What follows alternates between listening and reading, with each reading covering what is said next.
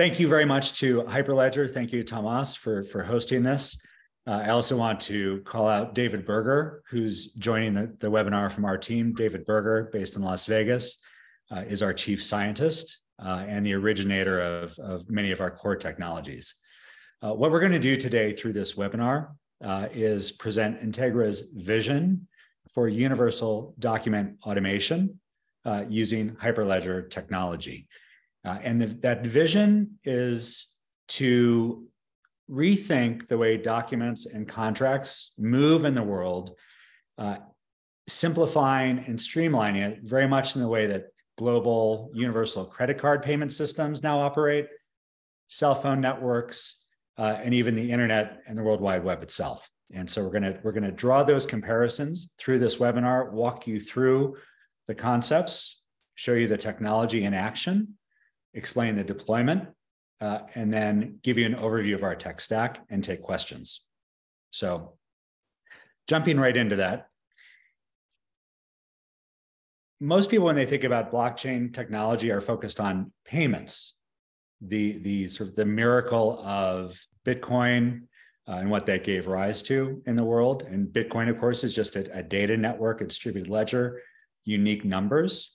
But we use universal systems of unique numbers that are not blockchain based. And we use them in ways that have absolutely transformed the way we live. You think about cell phones as an example. Obviously these are very sophisticated devices, but at the heart of a cell phone's connection to the world, is a SIM card. It's a unique identity, a unique number for that phone that distinguishes each phone from every other one in the world and enables ultimately those connections, those nearly infinite connections among anyone that has one. You can see some of the stats there: 7 billion phones in use, 8 trillion text messages, and obviously a huge market. Another even more universal example probably is credit cards, bank cards, ATM cards. The world wasn't always this way, right? We used to use cash for things, or checks even.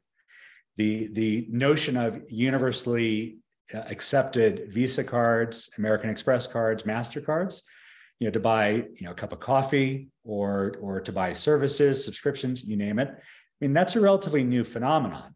But if you think about what's actually happening in credit card networks, again, not blockchain, but it's a unique number, and it's a unique proof of existence, typically via chip, in that plastic card. Amazing to think that unique numbers and proof of unique existence can enable global, seamless, on-demand payments.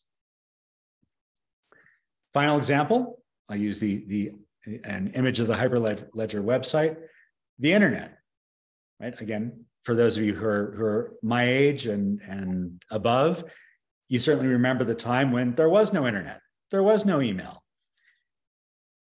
The foundation of that universal connectivity and connection and data transfer, of course, is unique addresses, IP addresses, numbers.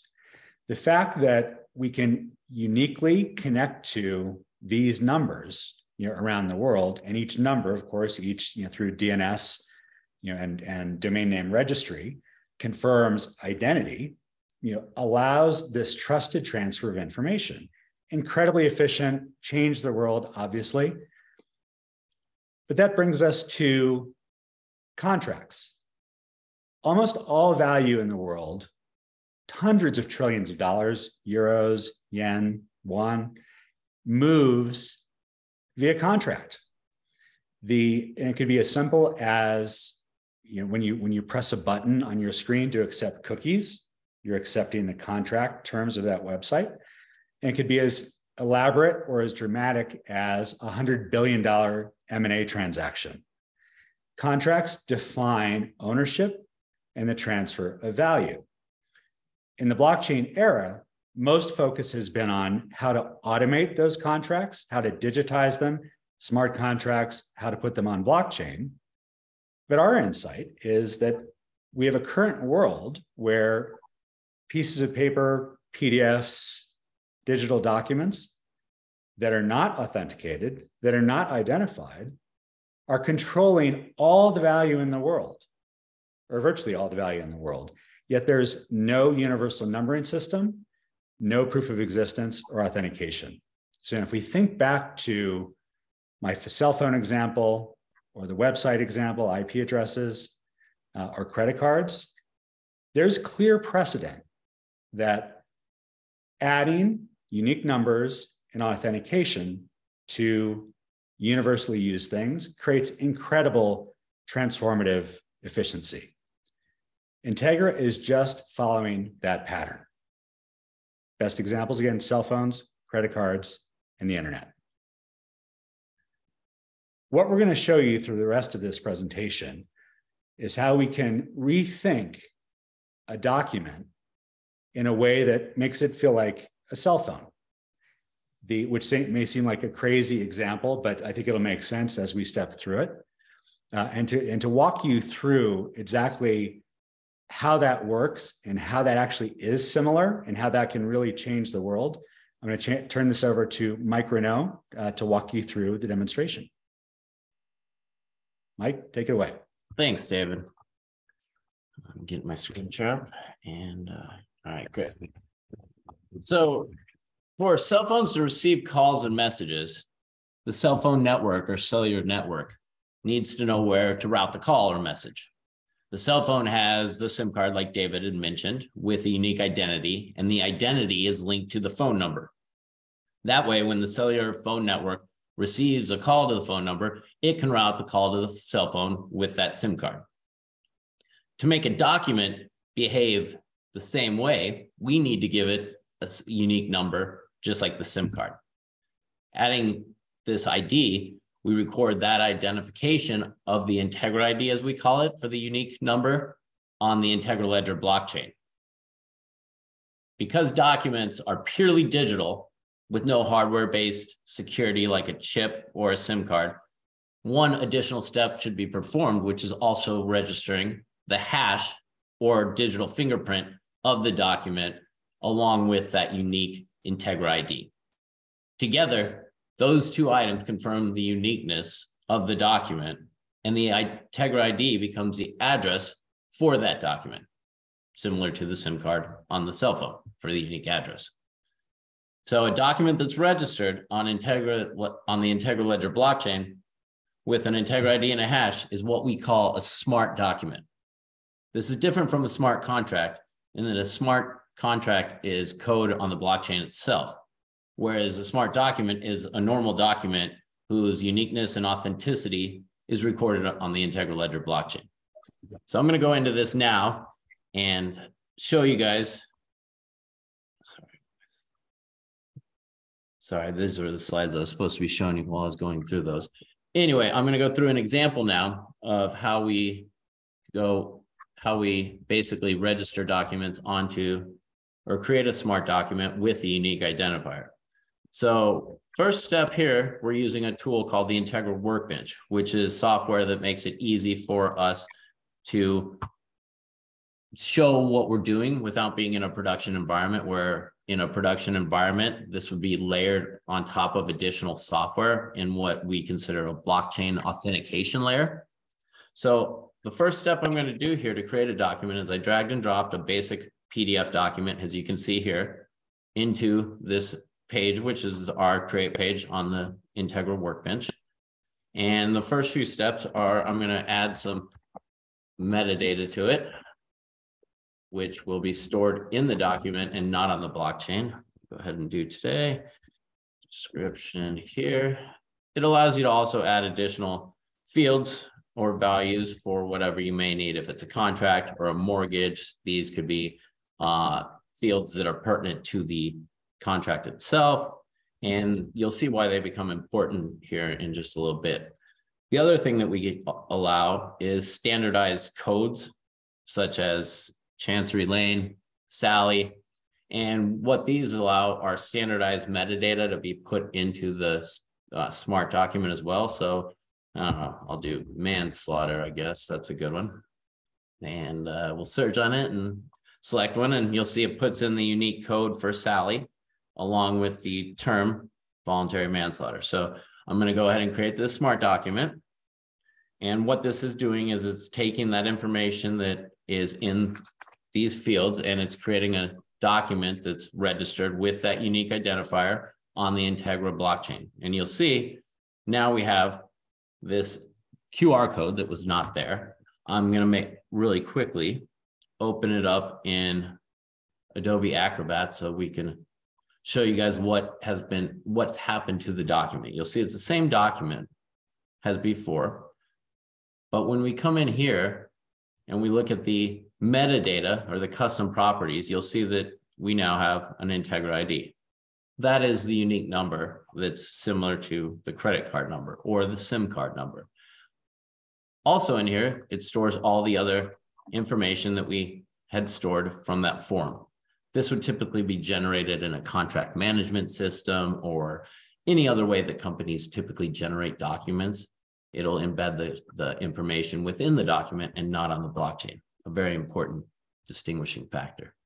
So I'm going to go ahead and click on this QR code. You can also scan it with a cell phone.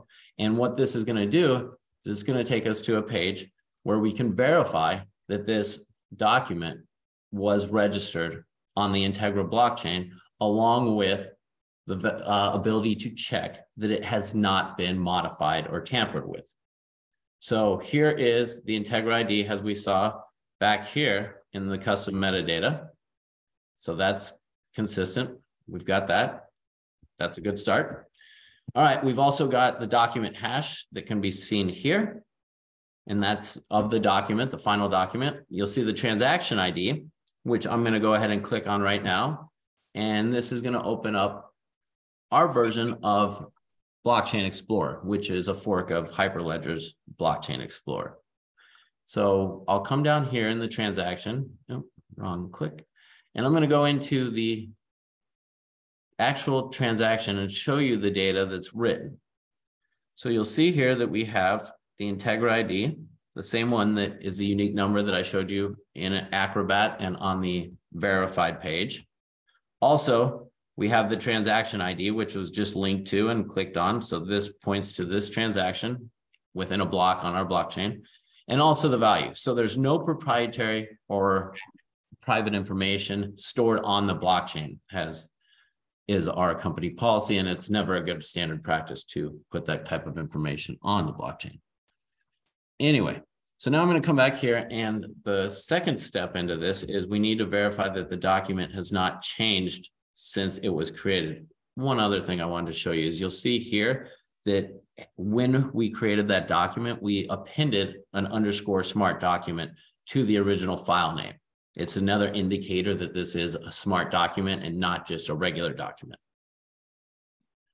So we're calculating the hash of the file locally, and it's making a call to the blockchain to check that that identifier and that hash are unique and matching what were originally generated when the contract was created or document created.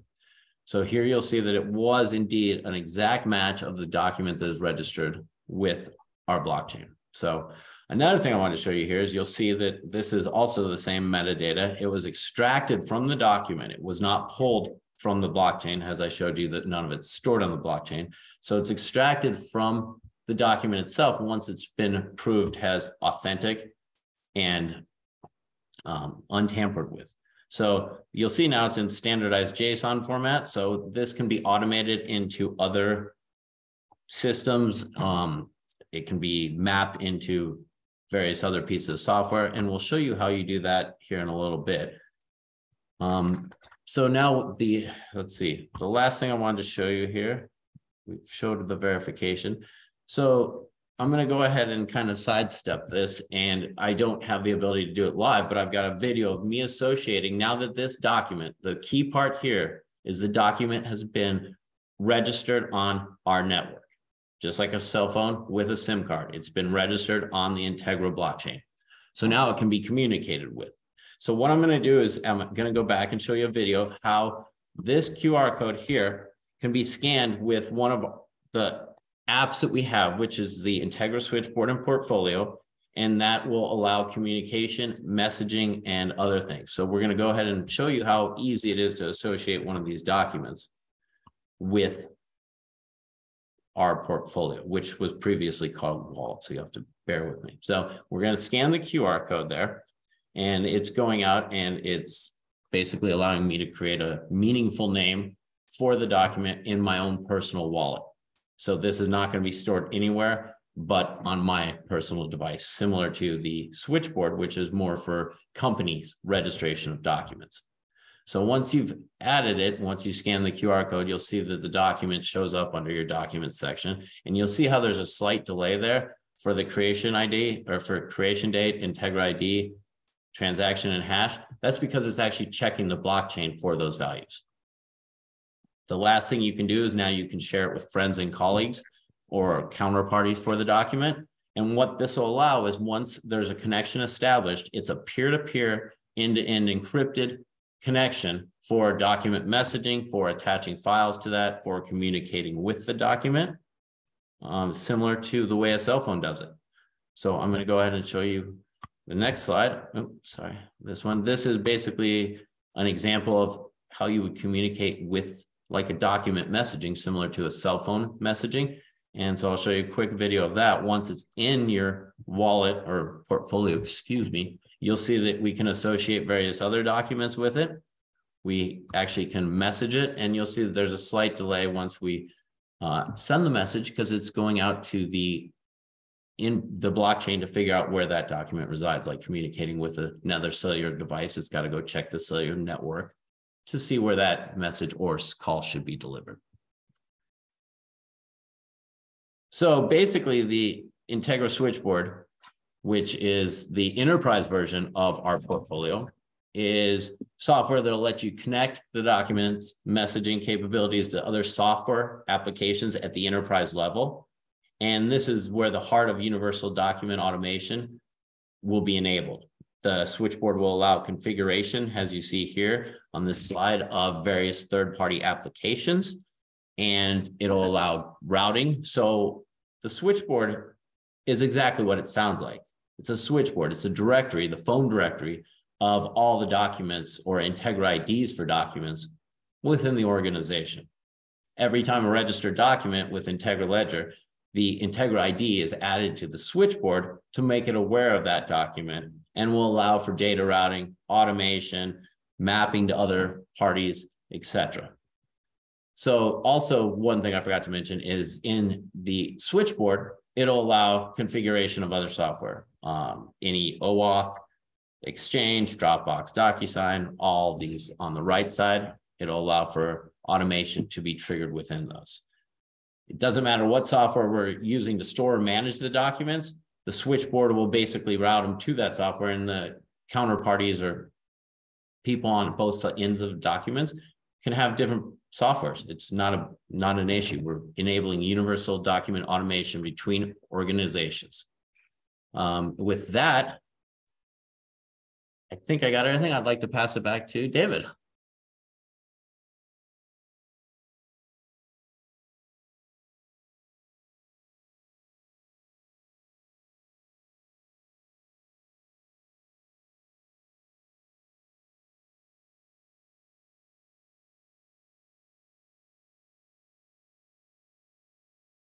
You're on mute, David. What we're doing here is we're establishing a data channel. So you've got the party on one side, which could be using our software, Integra Portfolio or Integra Switchboard, or they could have custom built that into their existing software. And then you have the other party on the other side of this, which could be, a company, a vendor, a client, anyone really, anyone on the other side of the contract, implementing the same Integra-enabled software. And so you have identity on one side, identity on the other side, and the identity of the confirmed identity of the document that connects them. So the magic here is simply 3 numbers, blockchain authenticated on Integra, that establish that unique connection, peer-to-peer, party-to-party, Embedded in that is the reference to the contract. What this does, it's a very simple idea. It's but profound in its impact. What it means is that rather than having to use all sorts of disparate systems, email, text messaging, custom software integration, cloud intermediaries to do data transformations, expensive, with security risks, complexity. This is part of the reason the world defaults to email, as the universal way to transmit documents and information, is because every other way is so messy. What we're showing here, or demonstrating, is that using simple identifiers and the ability to authenticate the provenance of a document or contract enables a nearly perfectly connected data channel relative to that. And through that data channel, you can connect software on either side. And so you can move invoices, you can move legal notices, purchase orders, almost anything. That at some point, we think even payments can be routed using this unique peer-to-peer data channel that we're creating. It's universally applicable. We think it fits the pattern that I mentioned previously of cell phones, credit cards, and IP addresses. Very simple idea. Add unique numbers, add proof of existence, provenance, authenticity, and you enjoy the same sort of universal data interactions that we enjoy with these other technologies that we're all used to every day. I'm going to kick it back to Mike quickly to talk about how this is implemented. It's startlingly simple. I'll keep control of this, Mike, so you can just talk over it. Okay. Yeah, I'm going to go into a few little technical details for those people who are here to hear about Hyperledger, which is great. So basically, all our infrastructure currently is on Hyperledger Fabric 2.1. We're able to run nodes on-prem for various companies. And once they're behind the firewall, we're allowing them to access the APIs. There's two sets of APIs, which we'll get to on the next slide, that will allow the endpoints to be in their firewall. And we only have to expose 2 ports to the outside world currently, which is 7051 and 7050. So this will allow the entire node and API calls to reside on the infrastructure of the organization hosting that node, and nothing will be open to the outside world. Eventually, this will all move to in-browser, which David Berger will talk to here shortly. And like we talked about earlier, none of this information except the hashes and identifiers, which we don't control the identifiers, the organization generates them and stores them. None of that information is stored on the blockchain. So everything, we don't compromise data privacy and or security. You can go to the next slide, David. So all of this is accomplished with relative ease with basically chain code APIs, which interact with the blockchain themselves, which are on the left-hand side. And those are basically registering identities, Integra IDs, and hashes, and then various ways to look them up. And this will change over time, but right now that's the way they're done. And then the other component that we created is a Dockerized container where organizations can host it on their internal sites where they don't need to know the inner workings of PDFs, Word documents, and how to store metadata or extract metadata or any of those complicated operations, or to query the blockchain for that. Basically, they can call these simple endpoints, which I consider helper APIs. So you don't have to do deep research on how the inner workings of a PDF document work. And Mike, just to interject here, emphasizing the simplicity of this, in a world where almost all software is trying to solve complexity with more complexity. Our insight is on the left-hand side, you register an identity, you register proof of existence, record the hash. You can then query it, get that identity and check it. That's the identity piece of it. And on the right-hand side, for those helper API calls, those are just simple functions to manipulate the documents, to inject the identity, add the QR code, simple stuff. And registered on the blockchain. Yeah. And as Mike mentioned, like all of this stays on your infrastructure. Mm-hmm. There was a question in the chat about where the documents stored. The documents stay where they are now. All we're suggesting is that software should become aware that registered documents exist within the system. But fundamentally, the documents stay in their existing applications, in their existing storage. All we're doing is writing that proof of existence and identity to Integra, which then enables all this other functionality, much in the way, again, that universal SIM cards, credit card numbers, IP addresses, universalizes data transfer. I'll move to the next slide. Yeah, and through two of our applications, they allow basically the ability to track and have associated documents and communication between these documents occur seamlessly. And with the Integra switchboard, it'll allow organizations quickly and easily to configure to their existing software needs or platform. And it prevents organizations from having to have the exact same software for document or for automation to occur. Yeah, so very much like back to the credit card example, the act of possessing a credit card, fundamentally you have a piece of plastic, right? It's inert for what it is. It doesn't do anything, and so you need to have enabling software, say in a point of sale system, that's able to process that number and transmit it to a bank or someone on the other side. So what we've done with Integra Portfolio, Integra Switchboard, is create some out-of-the-box enabling software, to make it easier for organizations to connect their existing systems, to this document identity system, to facilitate this seamless peer-to-peer, data connection scheme. So that's what that is. It's not necessary to use Integra Portfolio or Integra Switchboard. Everything can be done custom using those straightforward APIs that we listed before. But again, we have the software just to make it easier out of the box for organizations to add this functionality to their existing software. That's part of what's amazing about this. Most contract automation or document automation is specific to an individual organization. You have to buy the software, you have to configure it. It's complicated, it's expensive, and furthermore, it doesn't typically allow you to seamlessly interact with anyone else outside of the organization.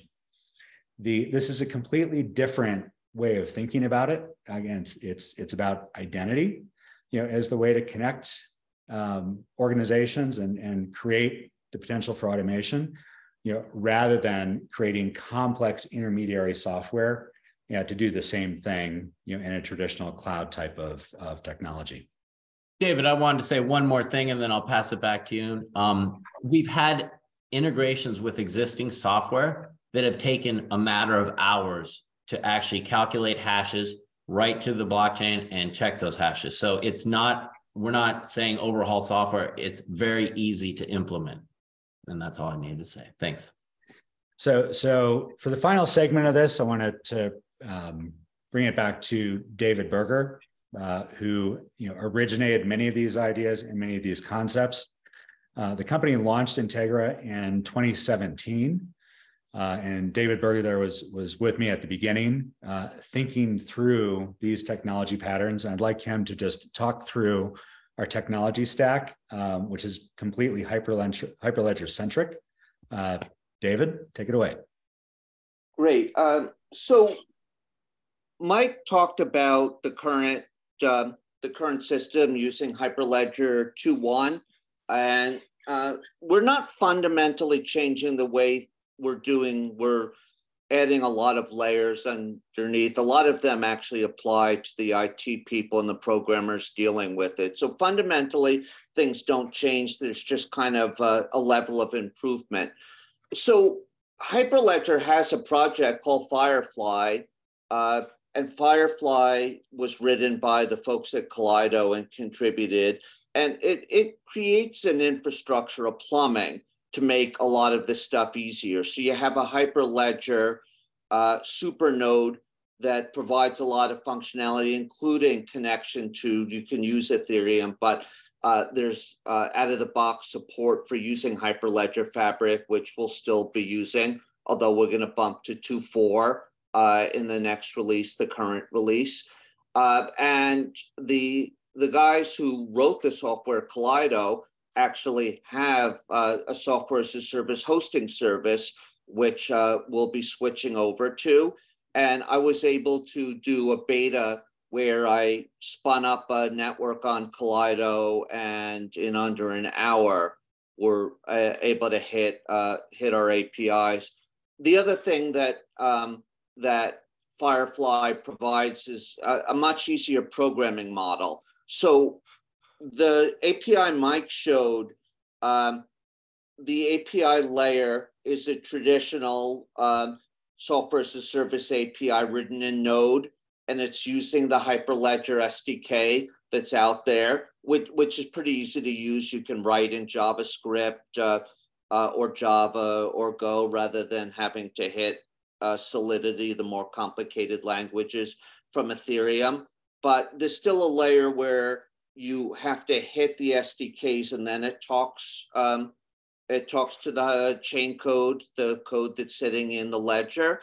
One of the really nice things that Firefly and Kaleido have provided was a really nice API where the middleware just, it doesn't require you to write specific, it doesn't require you to write specific code for everything you're going to do. There's one nice API call where you basically say, execute this piece of code, or a chain code API Mike showed, and not have to write one for everyone. Guys, just if it's not clear, if you're not a programmer, put the snooze button on. This is really the ultra geeky and technical stuff. Now, one other thing we're layering in is you'll notice we didn't really talk about digitally signing things, or and you kind of might wonder why Aries is up there.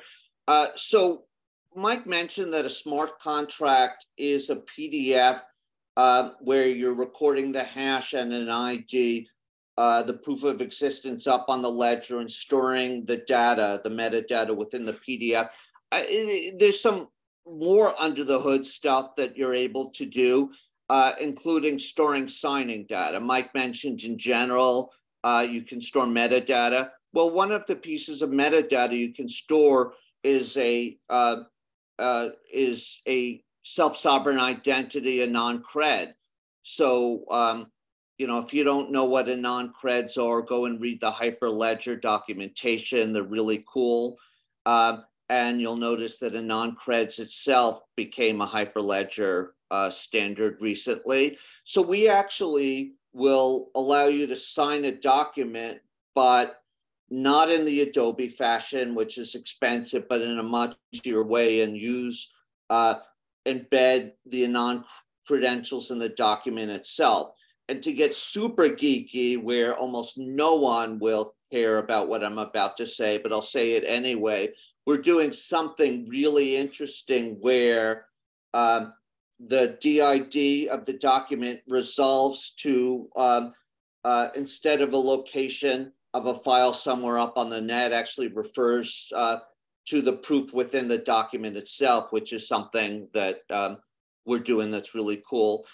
Anyway, the last cool thing I'll mention is that most people are using the Aries with Indy, which is the Hyperledger purpose-built blockchain for identity. There is mention out there you could potentially use Fabric, but no one really is, except we will be. So we have functioning betas right now of a blockchain where we're using the Integra ledger to back Aries, so you can do a non-credentials there. So basically, that's just some of the stuff I care about. It will all be coming in the next release somewhere in the future, although it doesn't really fundamentally change anything David or Mike talked about. So that's it for me. Thanks, David. So we've been working on this project, like I said, since 2017. I think that makes this the 7th year or something. This is a long-lived project. Some of you who know us know that we also founded the Global Legal Blockchain Consortium with about 350 members around the world. We're also the founder of the Global Legal Hackathon, which is the largest legal innovation event in the world, involving about 20,000 people in 75 countries. And so we've really worked to build global ecosystem and consensus around the use of this what we think of as brain dead simple technology pattern that, again, just follows other precedents. But again, we've been working on this for 6-7 years. We have dozens of global organizations in some stage of testing or deployment for this. One of the questions in the comments. We see this as much as it's a technology innovation, and we think a great one with kind of the critical Hyperledger components, which has been fantastic for us. But almost more than that, it's a social phenomenon. Very much like Bitcoin in the early years, where like, what's Bitcoin, what's blockchain? There's stories of people trying to buy, or I guess the first pizza that was purchased for, I forget, 10,000 Bitcoin or something. In the early days, why does anyone care about putting a number on a document? A question I commonly get is, what does it do? And if you spin back a couple decades and think about cell phones, credit cards, ATM, so on and so forth, these things weren't universal. And today we just assume they're just part of the fabric of life.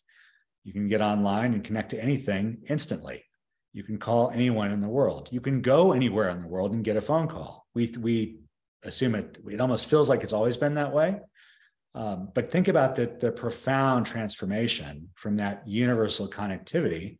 Again, all based on systems of identity, really. I mean, yes, there's a lot of fancy enabling technology. We have fancy enabling technology, but at the heart of it, it's just identity. And the technology that specializes in identity is blockchain. We're using that, as we said, to simulate in a certain way what a SIM card does with a cell phone and applying that to documents. Simple idea. As we get more and more adoption, hopefully this will become universal, and hopefully the day will come when we can interact with contracts, documents, related payments, automations, just as seamlessly, just as easily, as we currently do with those other technologies. Having concluded with that, I'd like to invite any of you that are interested in working with us, and that could be individually or as your organization. We'd love to talk to you. Our contact information is on the slide here. As I mentioned, we work with a lot of global scale organizations. And so there is ample room for collaborations. And again, we do this worldwide. So wherever you're located, we'd love to meet you. We'd love to work with you.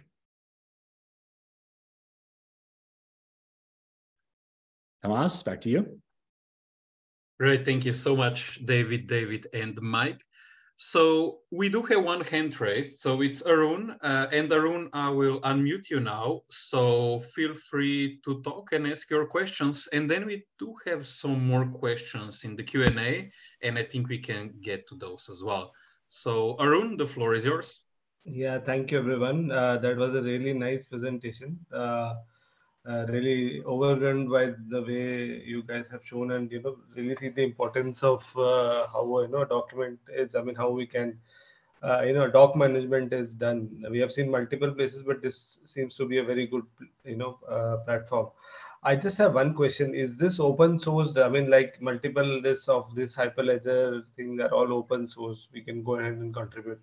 So whatever you have done, is it open sourced, or is it like you have restricted it, the contribution? Since you said that you are accepting, you are willing to work with people. So how are you, taking it ahead? So up to, and David Berger, you can jump in a second. I'll answer it broadly. We're using obviously open source technology in it. Up to this point, to get to a sufficient level of maturity and functionality that we could, in fact, this is the very first quasi-technical webinar I think we've ever done. We've done some other specific talks on parts of the technology, but we've never presented it in this holistic fashion. It's our view that absolutely this will be fully open source for development, edition, so on and so forth. Underneath it is the Integra Ledger blockchain, which is fee per transaction. But in terms of all the technologies around it, from wallet software, for example, helper apps, there's a reason, we founded the Global Legal Blockchain Consortium and the Global Legal Hackathon, interact with so many developers and innovators around the world. And that's to collaborate, learn, develop. As we go forward, we'll be much more explicit, about kind of the approach to open source development, contributions to the project, that sort of thing. Up to this point, it has not been open source in that traditional sense. Hopefully that answers your question. I would reach out directly to me or David Berger on that if you want to learn more. Definitely, yeah. My one addition is that in the spirit of being brutally simple and with some of the advancements in the libraries and stuff, if you ask ChatGPT to write the backend system that we showed, it could knock it out very quickly and it would be close. This is not about, we're not a technology company, although we have some really cool technology. We're a network services company, and we have shared in technical demos everything that we're doing. Any competent blockchain programmer wouldn't even really ask. They would just go, wow, I hadn't thought about that. Okay, thank you. That answers. Yeah. Thank you for your question, Arun, and thank you, David for answering. So we do have a couple of more questions in the Q&A box. Would you like to take them one by one? Yeah, so I was about to type them, but so the question is, currently are you only targeting law firms? What about the mortgage industry? So we, interestingly, our most noteworthy first mover early adopters are Hogan Lovells, giant global law firm, and BNP Paribas in their real estate division. We have significant focus on real estate. We interact with some of the biggest banks, insurance companies. The technology is it's a universal thing. We've started within the legal industry because lawyers tend to draft or touch almost every contract of significance. And so the legal industry operates as a horizontal from which we can then create collaborations in literally every industry. So by historical coincidence, we happen to have done a lot in real estate. We're very interested in that industry, and our first deployments are in real estate. But you'll see things coming that some of which have already been announced with respect to ESG. And so and the concept there is if you're trying to ESG is a messy problem, right? And there are companies trying to create fancy new software to figure it out. Our view is, using identities, you should be able to catalog and move ESG information firm to firm related contracts. So it's intellectual property, it's supply chain, banking, insurance, it's everything. And we're working with everyone. Next question. How do you manage revisions and addenda to a previously registered contract? So we are not a document management system, right? We are a document identity system. And so how people implement this within their existing software or patterns of document management or collaboration is up to them. So we've actually built a demo that builds this right into Microsoft Word, so you can have successive hashes of successive versions, and we see a future where potentially this enables universal collaboration, say Google Docs to Microsoft Word and to others, using identities to help create the connection and translation of data without having to actually commingle or share the document. Hopefully that answers that. So we're agnostic as to revision. Revise it. You can hash and ID the revision. Within that revision, you can embed the identity of the predecessor. I mean, there are various patterns that we think make that pretty exciting. David, very quickly, if you create a revision, it gets a new ID. It's a different document. Can you tie these IDs together? Sure, they're patterns. You can store it as metadata on the blockchain, although Mike alluded to that's not always the best idea, but we support it. You can embed the IDs in the metadata of the smart document, which is a pattern we really push. Or you can, as David alluded to in enterprise integration, you can store, within Salesforce or whatever software you're using, the IDs and relate the documents together there. So that's a slightly more technical explanation. So going to the next question. So Dave partially answered that. Is the document storage handled through IPFS? We don't care. You can do it there. You can do it in your C drive. Again, we're just registering proof of existence and creating identifiers for documents. So documents can be stored anywhere you want. This is critical to the system. It's non-disruptive to current software, current usage. All we're doing is adding this blockchain anchored identifier. Next question. Do you anticipate collaboration with law as code initiatives? So we've spoken at Codex a couple times, and I assume you're referring to Stanford. We think what we're doing is actually part of the answer to the challenges in the smart contracts world, for example. Smart contracts need to work on trusted, agreed data. What we're doing here in adding digital trust to kind of the traditional document layer, which is kind of everything at the moment, allows, in a way, Integra to be like the ultimate oracle. So if you're moving data from, again, the trillions of documents and you want to perform operations, automated operations and smart contracts, we think Integra infrastructure is profound in what that enables. And just in general, anything where you you're going towards law as code, machine processing, automations, whether smart contract based or just traditionally based, anything that distills data to something that's trusted and structured is helpful. And I think we make a big contribution to that. Hopefully that answers the question.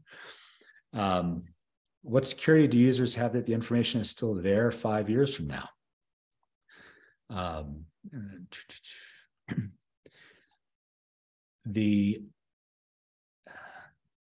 couple answers to this, and David Berger, feel free to chime in. The ledger, the Integra ledger, if you think about it, is just IDs and hashes. It's really simple stuff. It's publicly available. You could copy the ledger.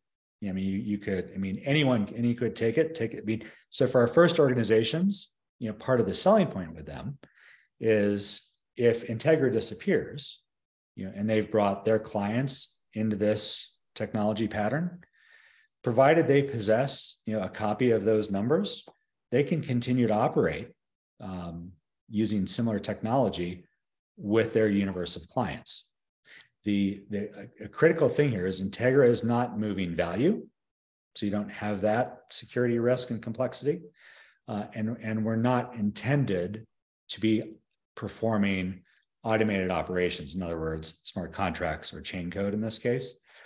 It's a very, very simple idea. David Berger has also experimented with redundancy on Amazon's QLDB, I believe it is. Again, it's a long list of numbers. You can copy it, you can store it. And it's our view that with the many organizations involved in this, there will be a huge amount of redundancy. So I don't think that's going to be a worry. It has not been a concern of any of the big organizations that are involved. Yeah, actually, David, not only have we played with the redundancy, one of the first real world uses of Integra was our Acuity AI does California workers' comp claims. So if someone gets hurt at Amazon in California, there's a fairly good chance it's the hash of the documents will hit the ledger. They have a functioning Amazon QLDB acting as a backup. Last question. You have mentioned areas and non-creds. Who would be the holder of the verified credentials? The person uploaded the document or the parties involved in the doc? Wondering, since there are usually at least two parties in legal docs. David Berger, do you want to take that? It's the creator of the doc. So we have functioning demos.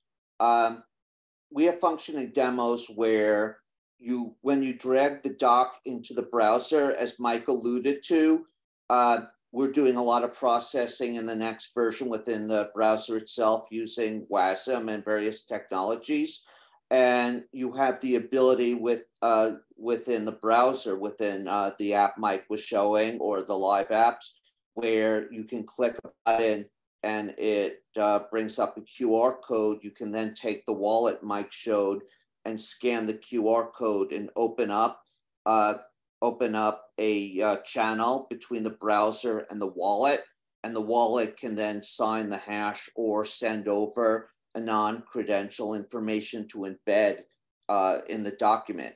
And again, since I, gonna push technology and all, and this is kind of a geeky detail, we're going to port the wallet over to the Aries bifold wallet. So again, another Hyperledger technology, and use AFJ, which is the JavaScript implementation of Aries to actually to do all of the work necessary. So the creator of the document, remember, when you create the document, it gets hashed and that becomes the ID. So the person embedding the information is the one responsible for hashing it and then calling the API that Mike showed to actually record the data. Okay. That's my long-winded answer. Yeah, thank you very much, David. I see we do have some more questions, but unfortunately we ran out of time. So thank you very much, David and Mike. And for those of you who still have questions open, please feel free to reach out to Integra Ledger team, and you have the contact information over here.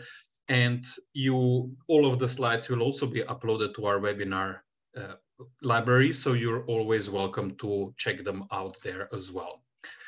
Once again, David, and Mike, thank you so much for your time today and for sharing all of this great information. And thank you everybody who joined us live for this webinar. I hope you enjoyed it. Now, before we say goodbye, I would like to invite you to join our Hyperledger Discord, where we have a lot of real-time engagements, and you can contribute and also get good information about our projects, about our special interest groups, our regional chapters, and more. We have some other upcoming webinars. So in April, we have Instant about enabling portable KYC for financial institutions. So please go to Hyperledger events to register there. Thank you everybody for joining us. Thank you again to our panelists for this great presentation. I hope everybody enjoyed it, and thank you again for joining, and hopefully see you again at our next Hyperledger in-depth webinar. Thank you. Thanks everyone. Thanks.